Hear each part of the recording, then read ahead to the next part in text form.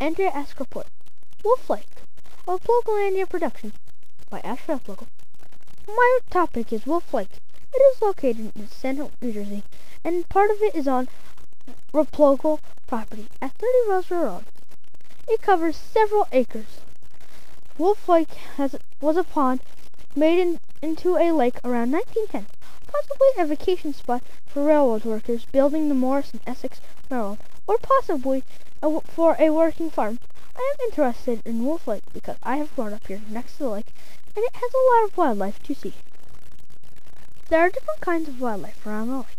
When you look at the area, first thing you will see are many kinds of trees around it.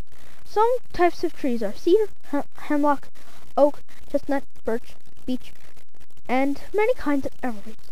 Then looking closer at the trees, you will find red-tailed hawks, blue herons, bald eagles, many kinds of owls, bluebirds, and cardinals. On the surface of the lake itself, you see families of swans that have been here on Wolf Lake for many generations. Also, you will find ducks and Canadian geese floating peacefully and sometimes fighting with the swans. There are several beavers living on the lake, and they have built many beaver dams around the perimeter of the lake. The beavers also clog the concrete dam, sometimes with the wood they cut down every day. In the water you will find seaweed as well as many kinds of fish, including bass, pickerel, sunfish, bluegill, carp, trout, and perch. There are many kinds of water snakes also living around the lake, such as corn snakes, rat snakes, black snakes, garter snakes, and ringneck snakes. The Morris and Essex Railroad, now called the Lackawanna Railroad, runs along the northeast border of Wolf Lake. Local legend tells a story of a steam train engine which derailed near the train tunnel on Wolf Lake.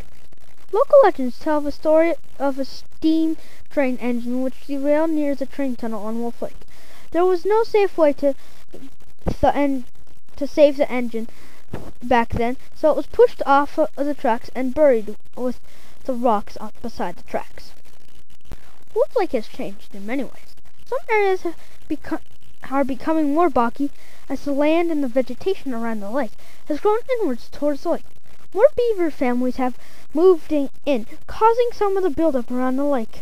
Many years ago, the lake had populations of otters, but they are gone now, perhaps because of the increase in the beaver population. Wolf Lake is a watershed to the water supply of New Jersey, and for this reason is very important to the wildlife and human populations. The wildlife and vegetation are important to the ecosystem of all northern New Jersey. Thank you for watching my video report! Special thanks to Darren Ponzio for helping me with the editing, Dirk Replogle for the guided site tour, Liam Replogle for helping me with the pictures, and trying to mess everything up while I worked.